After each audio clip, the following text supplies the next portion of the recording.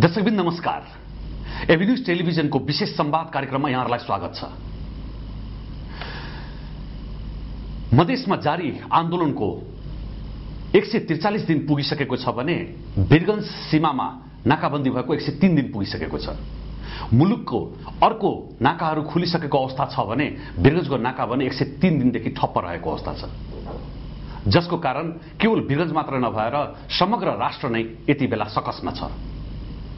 र यति नै बेला फेरि तीन दलले कार्यदलको एउटा प्रस्तावना अगाडि सारेको छ र मोर्चाले आज कार्यदलमा आफ्ना प्रतिनिधि पठाउनु पर्ने बेलामा संघीय समाजवादी फोरम नेपालका अध्यक्ष उपेन्द्र यादव भने बिरगंज आइपुग्नु भएको छ। र यसै विषयमा यसै सेरोफेरोमा रहेर आज हामी उहाँसँग प्रत्यक्ष कुराकानी गर्न गइरहेका छौँ। यहाँलाई कार्यक्रम विशेष संवादमा स्वागत छ। धन्यवाद। यहाँ यति बेला बिरगंज भ्रमणमा हुनुहुन्छ, खास विशेष केही कारण थियो कि? अब यहाँ पहिलो त के भन्दाखेरि यहाँको वस्तुस्थिति बुझ्ने र पार्टीका आन्तरिक कार्यहरू र आन्दोलनलाई कसरी अगाडि अझ व्यवस्थित गरेर बढाउने, खास गरिकन आन्दोलनकै लागि यहाँ संख्या नै आएको। जस्तो यति बेला तीन दलले प्रस्ताव गरेको कार्यदलमा मोर्चाको तर्फबाट प्रतिनिधि पठाउनु पर्ने बेला तपाईहरू राजधानी छाडेर बाहिर हुनुहुन्छ, यसलाई कसरी बुझ्ने? कार्यदल प्रति असन्तुष्टि भनेर बुझ्न सकिन्छ? होइन, त्योभन्दा पनि के हो भने काठमाडौँका जिम्मा त्यहाँ साथीहरूलाई दिएर आएको हो। र महत्त्वपूर्ण कुरा के हो भन्दाखेरि हेर्नुहोस्, पहिला सरकारले वार्ता टोली बनायो, हामीले पनि वार्ता टोली हो, वार्ता टोली स्तरमा छलफलहरू भए र धेरै पटक छलफल हुँदाखेरि अन्तमा चाहिँ के आयो भन्दाखेरि अब यो कुरा सबै सरकारले सम्बोधन गर्न सक्छ भनेर सरकारी वार्ता टोलीबाट आयो। त्यसको भोलिपल्ट फेरि कुरा के आयो भन्दाखेरि होइन, यो त अब शीर्ष राजनीतिक स्तरमा टुङ्गाउनुपर्छ भन्ने आयो। वार्ता टोलीले सक्दैन। शीर्ष राजनीतिक स्तरमा वार्ता भयो, जहाँ प्रधानमन्त्री प्रमुख राजनीतिक दलका अध्यक्षहरू बसेर भयो, त्यो पनि त्यतिकै गयो। त्यसपछि फेरि राजनीतिक दलको बिचमा बस्यो, त्यो पनि त्यतिकै गयो।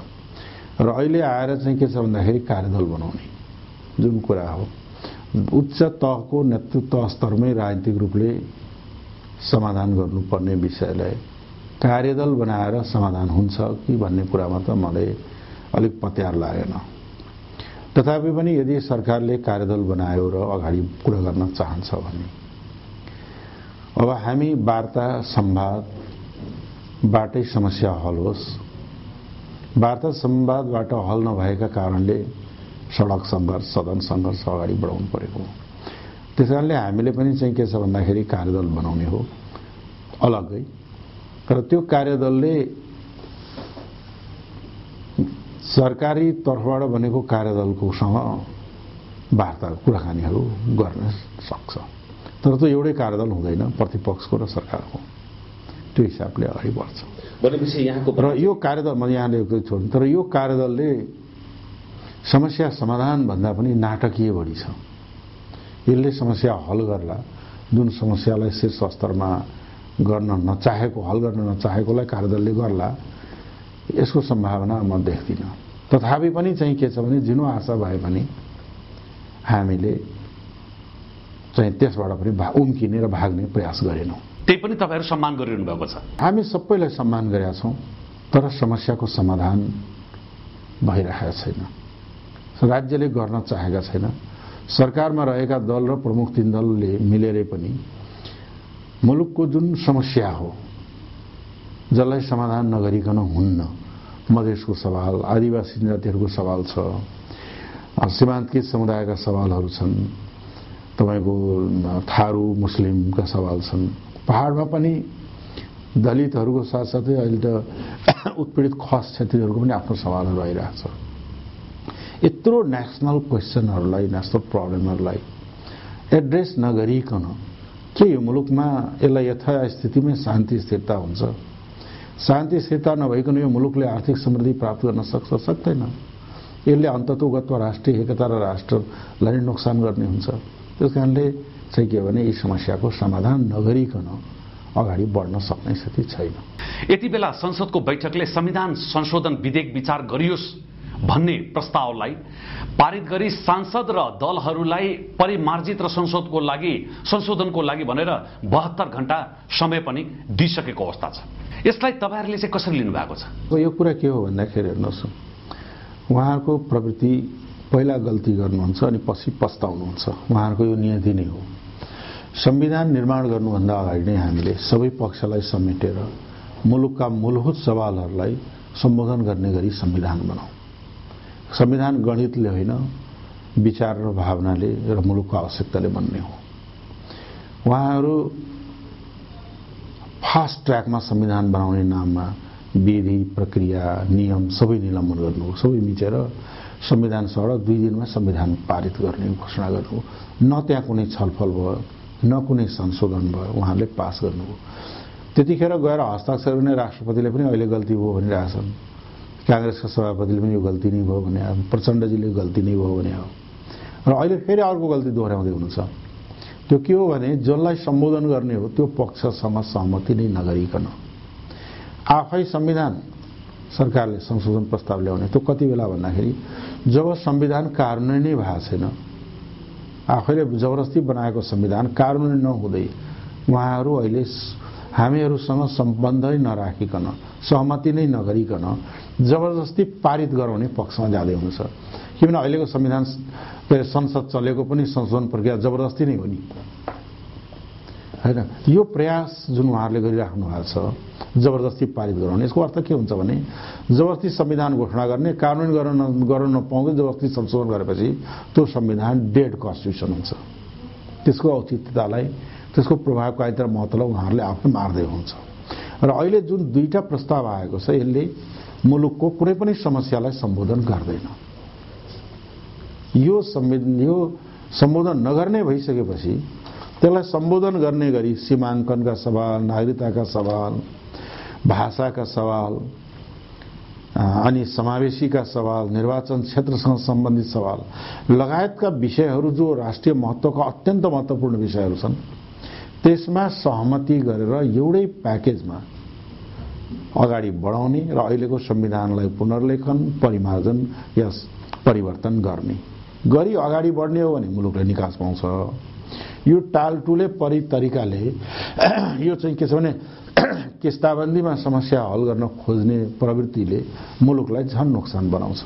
संसदले संविधान संशोधन विधेयक विचार गरियोस् भन्ने प्रस्तावको जुन सांसद र दलहरूलाई परिमार्जन र संशोधनको लागि भनेर 72 घण्टा समय दिएको छ, त्यसको खासै औचित्य छैन भनेर यहाँले भन्न खोज्नु भएको। यो जुन ल्याङ्ग्वेज, जुन भाषा प्रयोग भएको छ संशोधनमा र जहाँ राख्ने प्रयासमै छ, यसले मुलुकको कुनै समस्या हल गर्दैन, कुनै समुदायलाई या कुनै पनि सवाललाई सम्बोधन गर्दैन। जस्तो मैले एकैछिन यहाँलाई रोकेँ, विधेयकको धारा 42 मा रहेको समावेशी सिद्धान्तका आधारमा भन्ने शब्दको सट्टा समानुपातिक समावेशी सिद्धान्तका आधारमा लेखिने भएको छ। अब यही नै आएको कुरा नै, यो कुरा सही भन्नु यहाँले, त्यो कुरा समावेशी समानुपातिक समावेशी सिद्धान्तका आधारमा गर्ने भनेपछि त्यो कन्स्टिट्युसन कहाँनेरि अपरेटिभ हुन्छ, त्यो फङ्सन कहाँनेरि गर्छ, त्यसको के अर्थ हुन्छ? केही पनि हुँदैन। तपाईले पत्रकारिता भन्नु, पत्रकारिताको सिद्धान्त अनुसार पत्रकारिता गर्ने भने के अर्थ बुझ्नुहुन्छ? प्रश्न यो भनेको कस्तो हुनुपर्ने हो भन्दाखेरि पहिलो कुरा असमावेशी भएकालाई नै समावेशी गर्ने हो। मार्जिनलाइज ग्रुप, बहिष्करणमा पारिएका यी समुदायहरूलाई यति प्रतिशत यो क्षेत्रमा समावेशी गरिनेछ भनेर क्लियर हुनुपर्ने ठाउँ हो जो, अनि त्यसपछि त्यो संविधान राख्ने कहाँ, त्यो राख्दाखेरि निश्चित रूपमा या त अलग्गै धारा बनाउनु पर्छ या त जहाँ जहाँ सरकार राख्छ त्यहाँ त्यहाँ राख्नु पर्यो। यो सामाजिक न्यायमा राखेर त हुँदैन।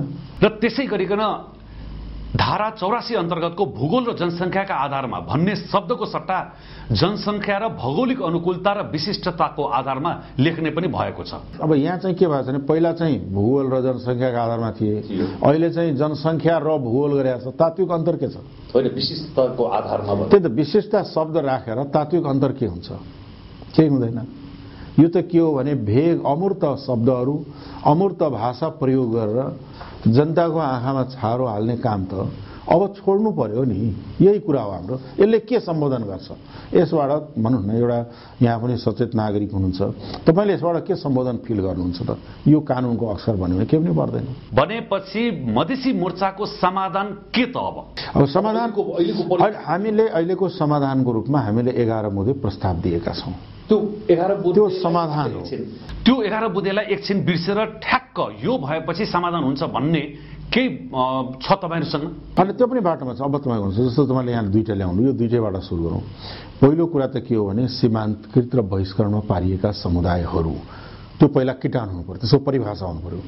जनसङ्ख्याका आधारमा समानुपातिक समावेशी राज्यको हरेक अङ्ग तह र निकायमा र साधन स्रोत र शक्तिको पहुँचमा गरिनेछ भनेपछि त्यो अपरेटिभ भयो। सिद्धान्त अनुसार गर्ने सिद्धान्त भनेको त राजनीतिक शास्त्रको किताबमा लेख्ने कुरा हो। पोलिटिकल थट र पोलिटिकल थ्योरीमा सिद्धान्त हुन्छ एउटा कुरा भने समाधान गर्ने हो। अर्को जुन धारा यहाँले पढ्नुभयो त्यहाँ के हुनु पर्ने, जनसङ्ख्याका समान जनसङ्ख्याका अनुपातमा कसको जनसङ्ख्या भने प्रदेशको प्रादेशिक जनसङ्ख्याको आधारमा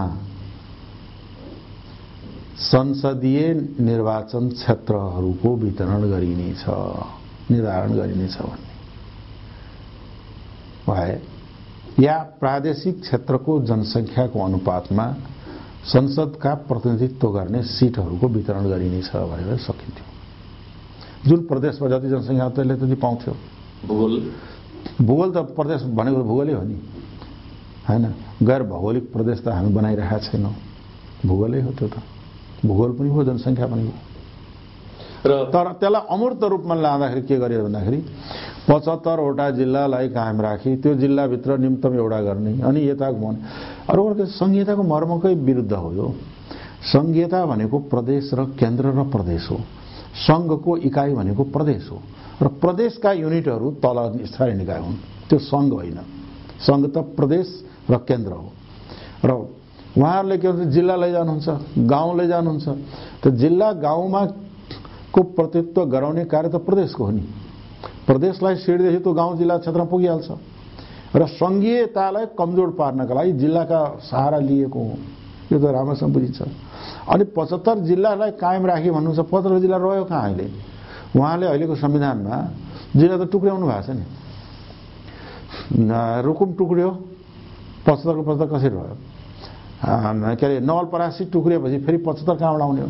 भोलि कतिवटा जिल्ला टुक्रिने हो भनेपछि त्यो आफैले चाहिँ अव्यावहारिक काम सुरु गरेर अनि अव्यावहारिक माथि अर्को अव्यावहारिक र अवैज्ञानिक कुरा गरेर त हुँदैन।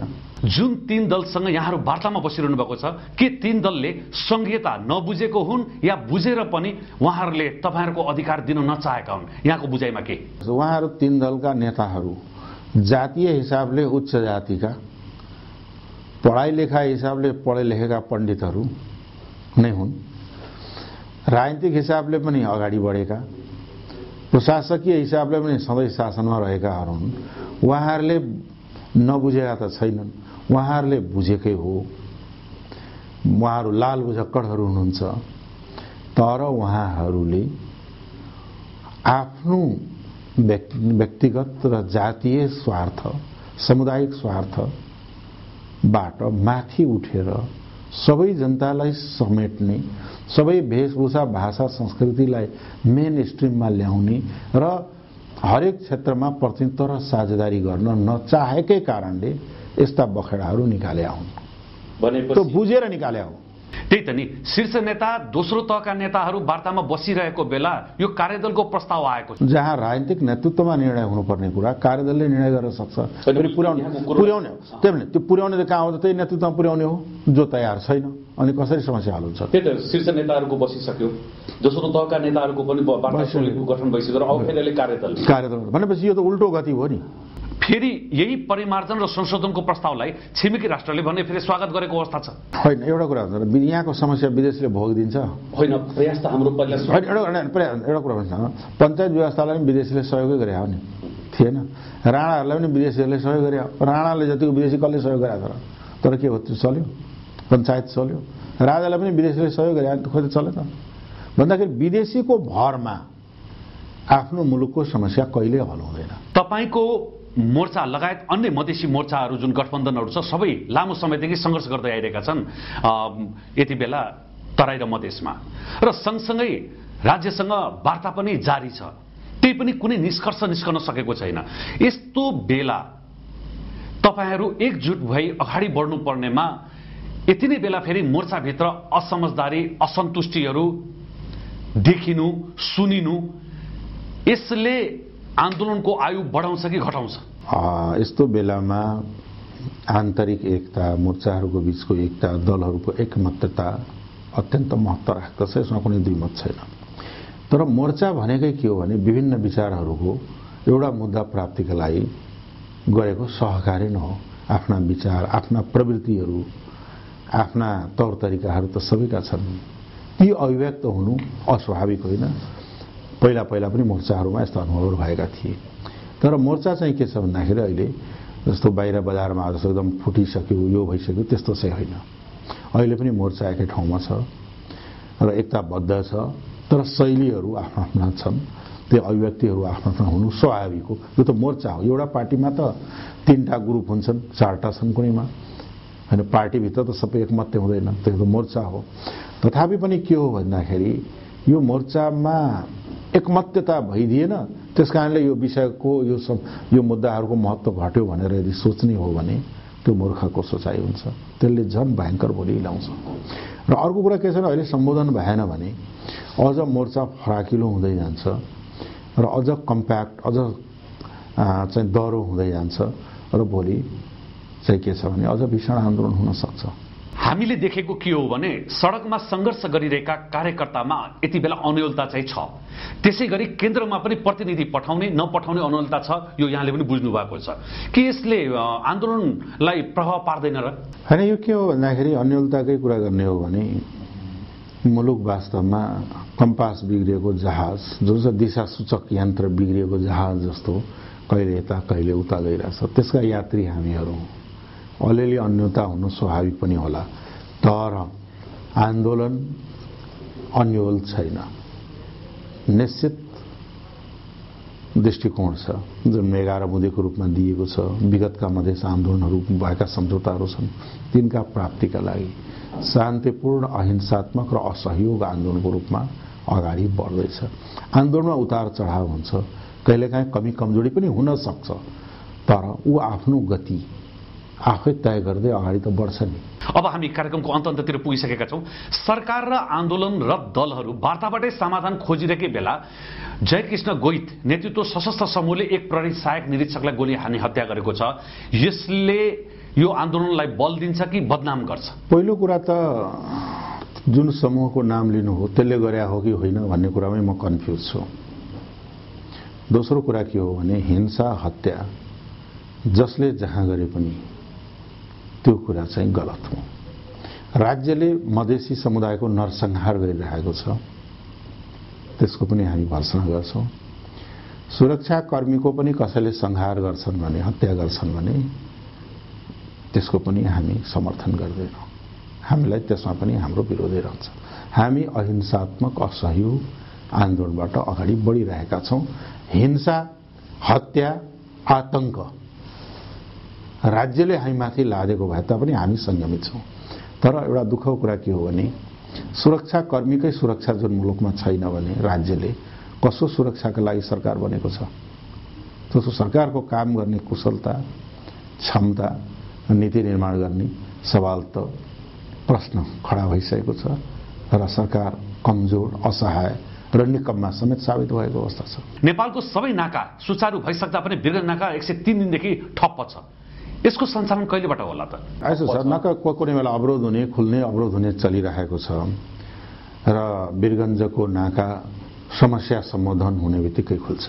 भनेपछि अहिले खुल्ने चाहिँ त्यो समस्या, जब समस्या सवाललाई सम्बोधन हुन्छ नाका खुल्छ। सम्बोधन हुँदैन भने अब के हुन्छ त्यसपछि आन्दोलनमा त्यसको चाहिँ अहिले नै यकिन गर्न सके। तपाईहरुको कुनै बटम लाइन छ त्यस्तो यति दिनभित्रमा समस्या समाधान नभएमा या यसलाई सम्बोधन नगरेमा हामी आन्दोलनलाई यसरी अगाडि बढाउनु छौँ भनेर के बटम लाइन छ? यस्तो बटम लाइन भन्दा पनि के छ भने अहिले वार्ता चलिरहेको छ, वार्ता टुङ्गिएको छैन। त्यसकारणले हामीले केही संयमता पनि अपनाएका छौँ। तर फेरि सधैँ सकारात्मक छौँ भनेर भन्नुहुन्छ, र वार्ता पनि सकारात्मक भयो भनेर भन्नुहुन्छ, तर समाधान चाहिँ अहिलेसम्म केही पनि छैन। होइन, सकारात्मक मैले त कहिले पनि भनेको छैन। मैले त्यसमा भने यो चिया खाने वार्ता मात्रै हो, अरू केही पनि होइन भनेर शुद्ध भने हो। मैले व्यङ्ग्यात्मक कुरा हो त्यो है। वार्ता अहिलेसम्म कुरा चाहिँ राम्रो मिठो हुने, तर कुरा चाहिँ नहुने कि विषयवस्तुमा अहिलेसम्म राम्रोसँग प्रवेश नै नगरेको अवस्था रहेको थियो। त्यसले गर्दाखेरि के हो भन्दाखेरि मैले सुरुमा पनि यहाँहरूलाई भने कि राज्यले वार्ताबाट आन्दोलनलाई लम्ब्याउने र थकाउने गलाउने रणनीति लिन्छन्। हामी वार्ताबाट समस्या समाधान हो भनेर बजान्छौँ। दृष्टिकोणै फरक छ। हस् त उपेन्द्र यादवजी, तपाईँ हाम्रो स्टुडियोसम्म आएर अहिलेको जुन समसामयिक विषयमा तपाईँले जानकारी गराइदिनु भयो, सान्दर्भिक कुराहरू राखिदिनु, त्यसको लागि यहाँलाई धेरै धेरै धन्यवाद। यहाँलाई पनि धेरै धेरै धन्यवाद।